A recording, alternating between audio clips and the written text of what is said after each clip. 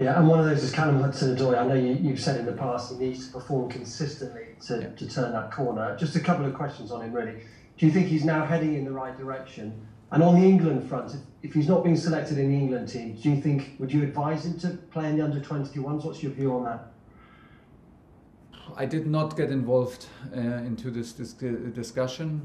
I know that it was a discussion between the Federation, of course, and Callum, and then it ended up, if I'm correctly informed, ended up with Petr Cech being in this discussion. I think with the Federation, I was happy about that. I had no interest to get involved and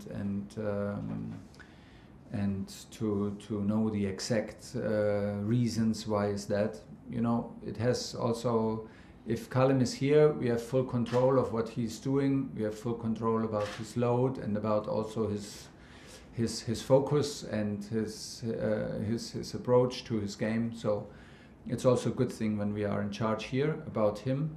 He is clearly on the right way. You can see it in the matches. You can see how effective he is, and I feel him very focused. He waited a long time for these chances. Now they arrived, and the best reaction from him is to keep on going and to show the consistency that we need in the moment for him, and it's in a good way. Hi Thomas. Just on Callum, I appreciate that you weren't involved in his decision, and so I'm not going to ask you to go into details on that. Callum, a decision of international call-up, Nick? Yeah, that's right. Yeah, indeed. Yeah, but Trevor Sinclair, the former England player, suggested it was arrogant not to join up, and I just wondered what your thoughts were on that, because I'm judging by everything you've said that you're seeing Callum as somebody who's working very hard to just be as good as he can be. I can understand if people don't understand it or if they don't like it. I don't give too much on judgments from outside. First of all, I don't read them, and I hear them when you mention them. And I think that Callum is very aware that if he takes a decision like this, not everybody will be happy about this decision. But you should ask Callum about it, and he probably has a good reason why he's not joining, or why he thinks that in this moment for him personally it's better to stay and to be here in training and fight for his place. So I think it's easy to judge from outside. We should hear both sides. If you want this case to be solved, you should hear both sides. I am actually not involved, and I'm happy, because I think it's not necessary that I get involved. I'm not here to convince players to join where they don't genuinely feel that they want to join. So we do the best out of this situation, and if there are consequences, I'm sure that Callum takes the consequences, because he's a young adult, and that's it for me. I'm glad you brought up Hudson-Odoi, because this is one I can't get my head around. Southgate addressed this as well, and on Hudson-Odoi, he spoke about the player choosing to reject the call-up for England's under-21s.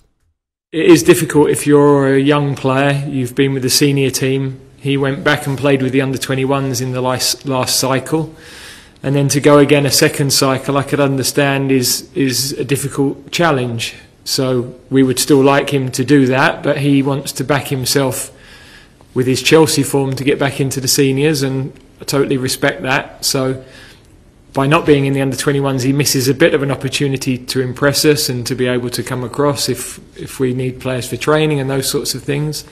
He's had a couple of good matches for Chelsea. I know Thomas is guarded about how much he goes with the praise on that, but it's good to see him back playing and playing, more regularly at first team level.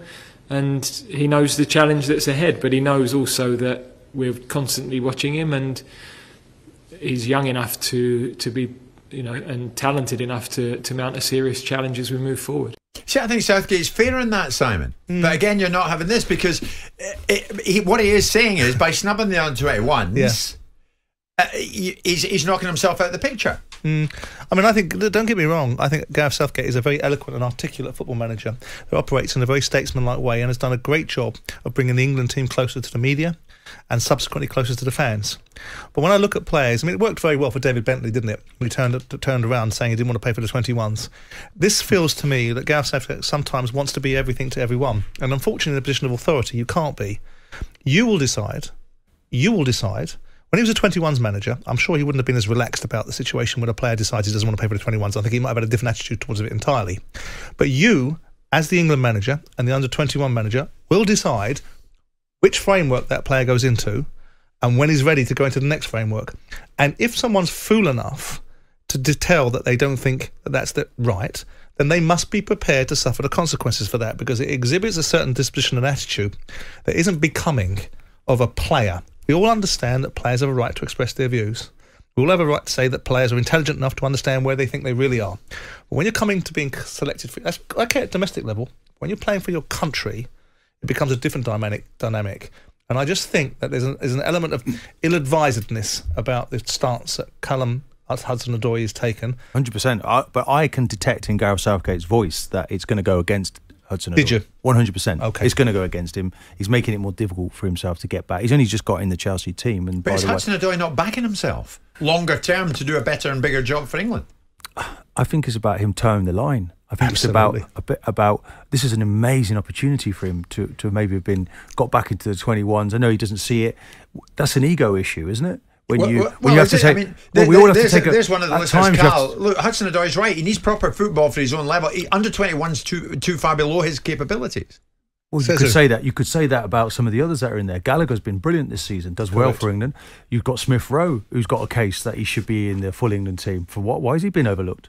I don't really know. But it's nice to have that conveyor belt. But actually, Gareth Southgate now is picking from more English players in the Premier League. We've got 41% of the players now are English. So the pool of players to pick from is way bigger. So the likes of Hudson-Odoi, they might not get chances again if they don't want to pick up the pieces with the 21s, because he's building his international career. He's doing it under the umbrella of Southgate, and now he's turned his back on it. He's only going to make it more difficult for himself in the future. Playing for England, everything for you. Was that the ultimate? I mean, I know pulling on the Arsenal jersey was pretty It's an darn honour. good. It's an absolute honour. And then to captain my country, which I managed to do once, was probably even bigger because of the responsibility that comes with it. But yeah, playing at Wembley in an England game was a big deal. I'll bet.